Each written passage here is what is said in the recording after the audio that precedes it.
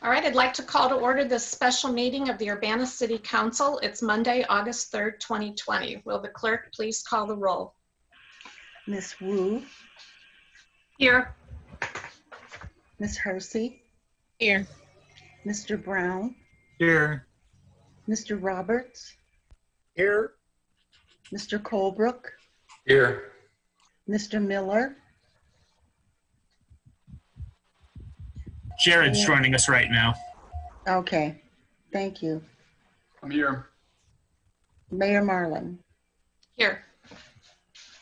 I did want to announce that due to the Governor Pritzker's and the mayoral emergency COVID-19 orders, the Urbana City Council chambers are not open to the public during the meeting.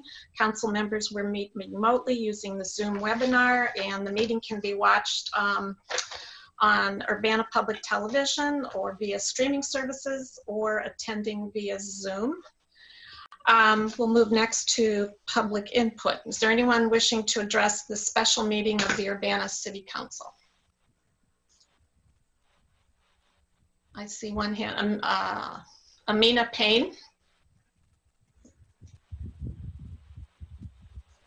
Hi, thanks, Mayor Marlin. Can you hear me okay? Yes. Thank you. My name's Amina Payne, and I'd like to address the connection between academic underachievement and student involvement in the justice system, as it needs to be highlighted and addressed. Now, when students are not engaged in their studies, nor when they graduate from high school to obtain the skills necessary to be contributors to their communities, they are more likely to be involved in the justice system. From my Freedom of Information Act request, I understand that in 2019, there were 252 juvenile arrests. 84% were Black youth. Now, the average age were kids on the cusp of turning 15 years old. And out of these 211 arrests of Black youth, only 5 were released with a warning. All others were sent to either a youth assessment center or a juvenile detention center. Now, time spent learning is the single best predictor of positive academic outcomes. Now, although federal within the schools, federal and state laws require educators to suspend, expel, or refer students to law enforcement for certain offenses, we know that many educators are choosing to employ these harsh measures for trivial matters, such as minor disturbances in the classroom. Now, Urbana School District 116, the chronic absenteeism percentage is 36% in comparison to that of the entire state of Illinois, which sits at 18%. At Urbana High School in particular, the rate of chronic absenteeism is 53%. Now, 88% of total suspensions in the 2019 school year were Black students and students of color. 89% of out-of-school suspensions are also Black students and students of color. Now, the exact percentages for Black students alone are 54% of total suspensions and 52% of out-of-school suspensions. But the student body breakdown of Urbana School District is 37% Black, 31% white, 15% Hispanic, 5% Asian, 1% American Indian, and 10% are multiracial. This further illustrates that Black students are being suspended at higher rates than their peers. So, as well as at Urbana schools, only 4% of Black students and 13% of Hispanic students meet or exceed mathematics performance levels. Yet, their white peers, 34% of them meet or exceed mathematics performance levels. Now, why am I talking to you about Urbana, the education system? It's because this is a community issue as well. And the Board of Education and the wider community leaders must refocus on students and their needs, not fund armed police in Urbana schools. As leaders, as community members, you must urge the Board of Education to end the intergovernmental agreement with the Urbana Police Department and remove SROs, school resource officers, from Urbana public schools as the Board of Education works to finalize their budget. Thank you. Thank you.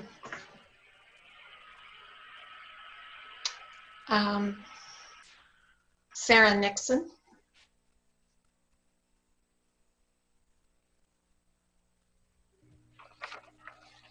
Hello, I just have a question, if I may, just for clarity, is this the city council meeting at which the council is addressing the proposed appointments for the vacated city council seat? Yes, this is that's the only item on the agenda. Right, okay. I would like to offer a comment. So my name is Sarah Nixon. I'm a resident of Urbana, and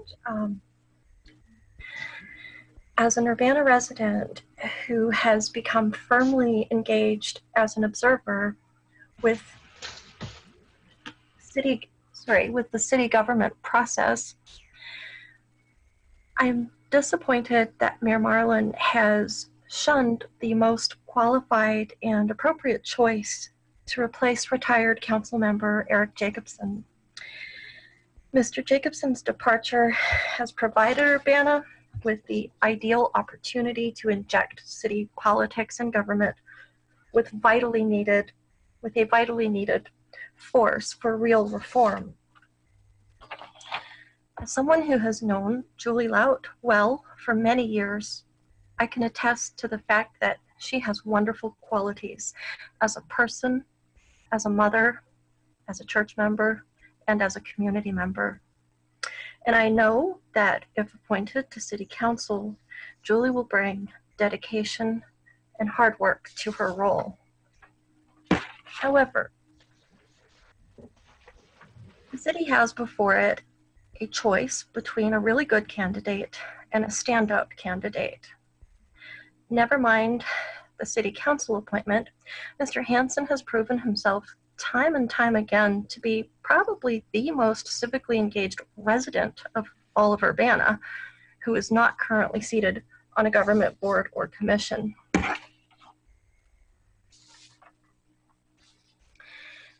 Beyond that, Mr. Hansen's renegade manner of agitating for reform is really exactly what Urbana needs to shake its government out of stagnation.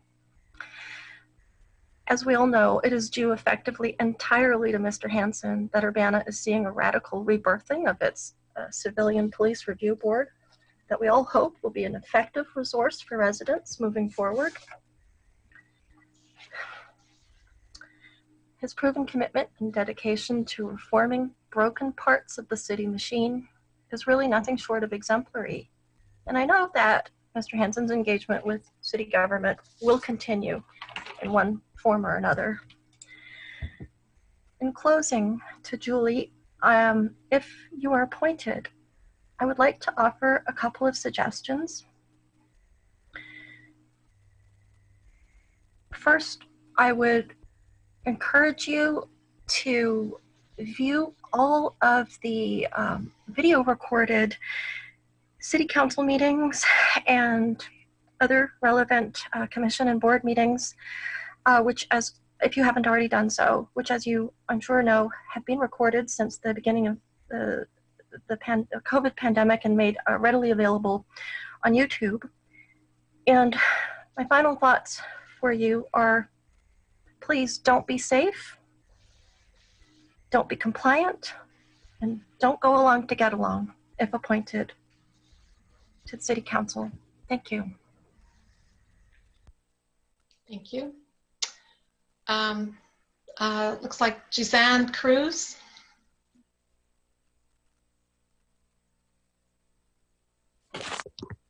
Hello? Can you hear Hello? me? Yes, we can hear you. Great. My name is Gisanne Gonzalez Cruz. I'm a resident of Urbana. And I just wanted to speak a little bit to policing alternatives. So when we say police are reactive, we mean they usually don't prevent crimes or dangers, but respond to them after the fact. A few months ago, actually, there was a man who was stopped for intoxication while driving in front of where I live, and 4 police officers responded to that call. There were 4 police officers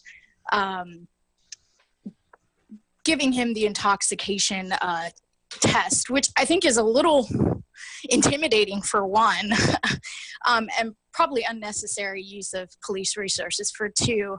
And I'm immediately reminded of Rayshad Brooks, who was basically murdered after failing a sobriety test.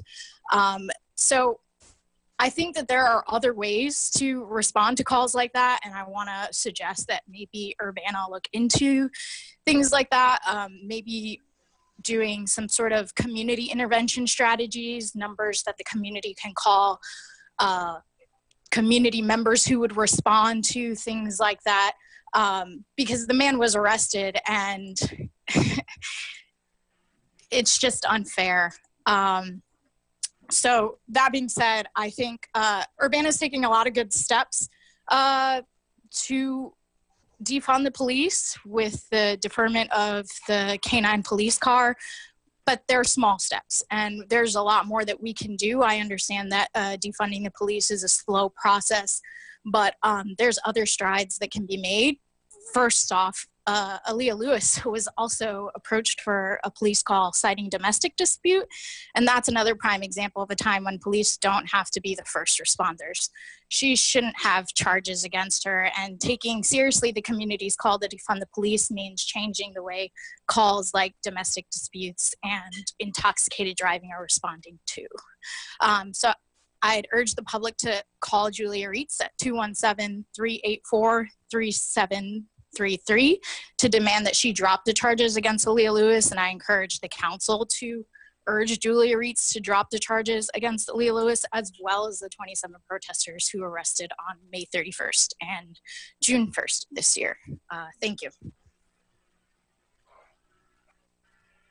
Thank you.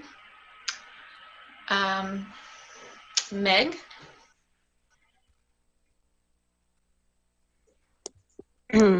Hi, it's Megan McDonald. I just wanted to say for the public, just to be more transparent, if anybody else is raising their hand to talk about police reform or defunding, just say stop until the next meeting. And also put in my recommendation for Chris Hansen again. Yeah, that's it. I'll just wait till the next meeting, but I just wanted people to know that because it seems like it might not be clear. All right.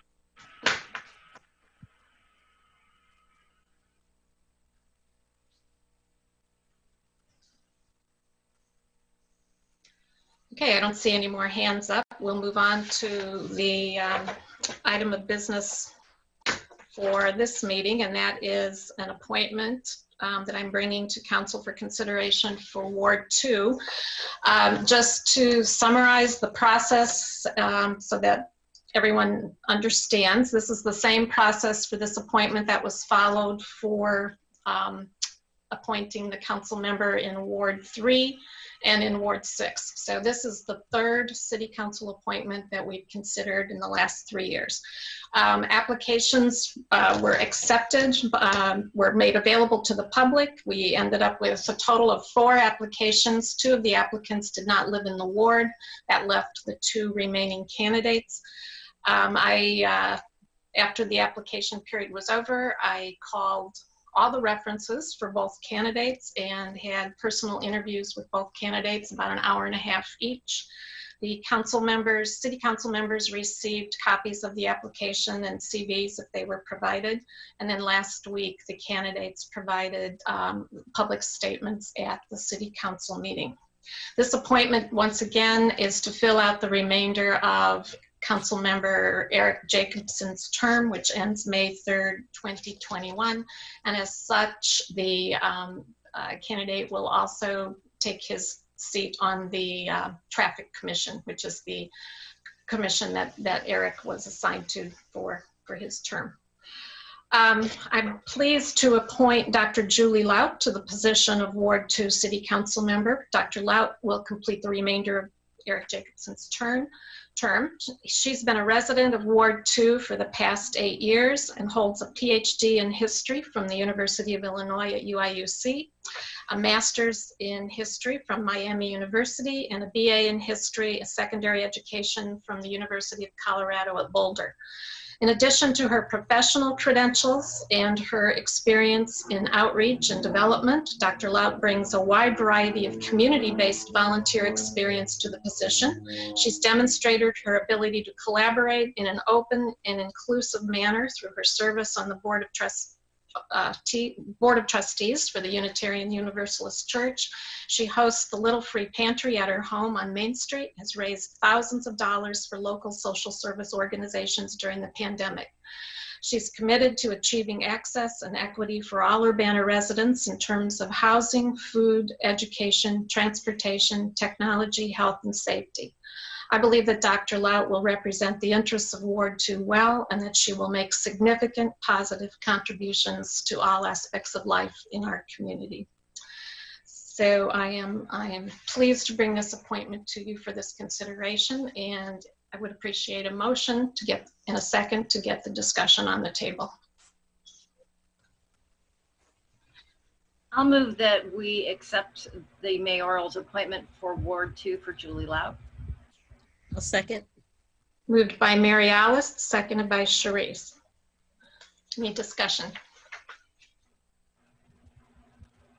Jared? I just wanted to make my thoughts known since council didn't get to talk to one another about this very much. I think that both candidates were very strong. I would have supported the nomination for either. Really would like to see Chris get a role somewhere in board or commission somewhere. I think he's proved his dedication to wanting to have a role in public service. But I would ultimately really like to welcome a third female voice to the council. And that was a large weighing factor for me, including all of Julie's connections and her statements and the things that she put in. So those are my thoughts. Dennis?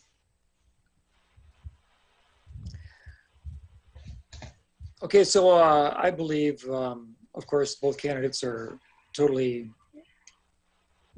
qualified for the position.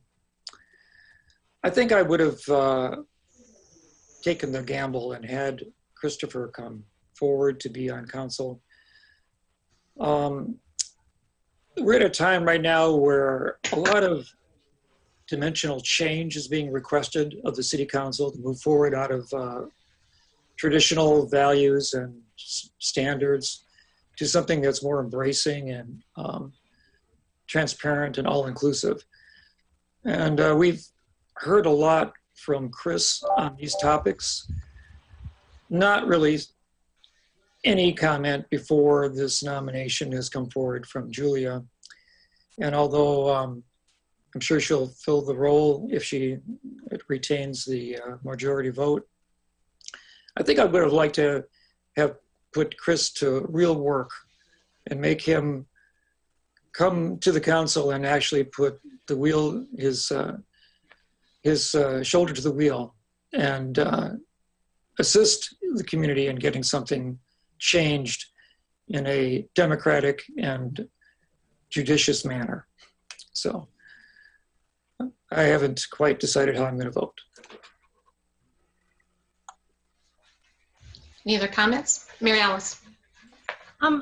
I don't know Julie very well, but I did want to just kind of give my background. Julie, my first interaction with her was when she organized the Radical Illini, which was kind of a reunion for the 1960s student movement at Urbana. And she did a really good job organizing that event, bringing in a lot of different people, both from across the world, but also local students, and getting the local students involved. I also know her a bit from her Turia night that she does on Friday nights, and I would like to say that she does a really good job of outreach to all the different social organizations. Every Friday there's a presentation. She encourages people to donate to these organizations, and so I look forward to her insight and the work that she's done with all the different organizations in our community, and I think that that would bring a real asset to City Council.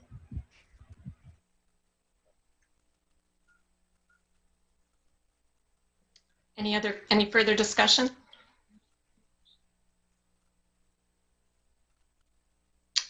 Okay. Will the clerk please call the roll? Do